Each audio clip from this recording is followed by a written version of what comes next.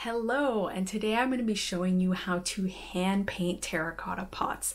This is amazing because it gives you the opportunity to customize the pots that you're putting your planters in, so you can bring your own personality and vibe to them. And it's also fantastic for the holiday season because it's a great gift to give to others, to give to the plant lovers in your life. So it's a pot that's functional for their plants, but it's also really personal because you painted it. And don't you want to be the friend that gets to say, I actually hand painted that for you? And that's what we're going to learn how to do today. So let's go ahead and get started. I'll just quickly go over the materials with you. So of course we have our terracotta pots. You want to make sure that you have a drainage hole so that your plants can have drainage. That's really important in choosing a pot to work with. And now I'm going to show you the different paints I have. I have two brands here. I have the Martha Stewart brand, and then I just have the Michael's Craft brand. Whatever acrylic paint you have, you can use as long as it's acrylic. I find that the more expensive brands sometimes do have better quality, but it's fine if you use ones from the dollar store or just the craft brand. You just may have to do more coats to get that solid color. Now I'm going to show you the paintbrushes I have. I have a lot of paintbrushes just because I paint in general. You do not need this many. I find it's good to have this sort of flat square head brush. I find that works really well with the pots. So just having a couple of those. I have a bigger one here for bigger pots. I actually found I mostly use the smaller ones because it gave me a lot more control. Here we have a plastic tray. This is just for putting your paints in. If you don't have a ready plastic tray, that's okay. You can use a paper plate, basically whatever you have to put paint on. And of course you want some jars of water to wash off the paint. Here I have some Posca markers. So these are just paint pens essentially.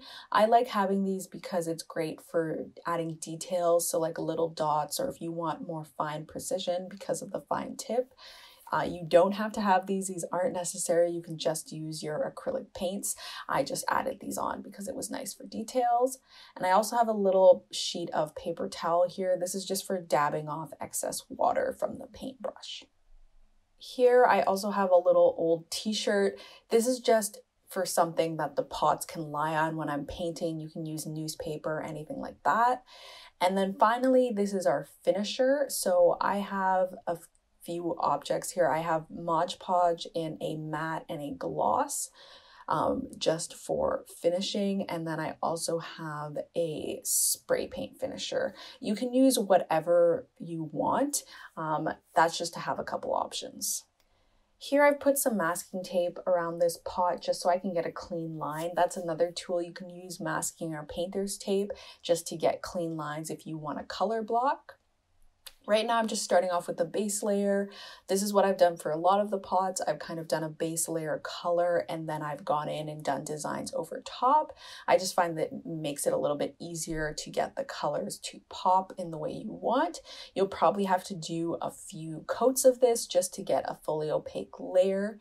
I like the quality of brush strokes, which is why I'm fine with using brushes. You could of course use spray paint if you wanted to get that spray paint effect. And what I'll recommend, you don't have to paint the bottom of the pots because no one is going to see that. And you don't have to paint all the way into the inside, but I would recommend painting down a little bit into the top.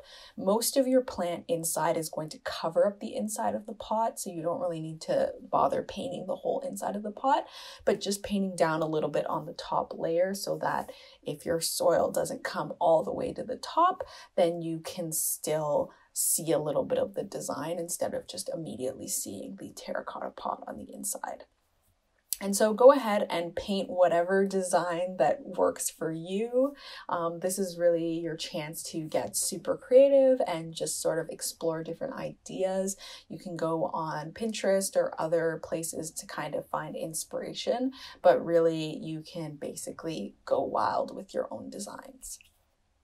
So I gave them all a coat of the gloss Mod Podge. I do recommend, if you're doing a black pot, to do a much thinner layer of this. It does dry clear, but unfortunately I did too thick a layer on the black pot, and so you can see some of the white streaks that you can't see on the white pot or the purple pot. I hope that you've enjoyed this video of learning how to paint terracotta pots, and I'm sure that your family and friends will be looking forward to some amazing planters for the holiday season.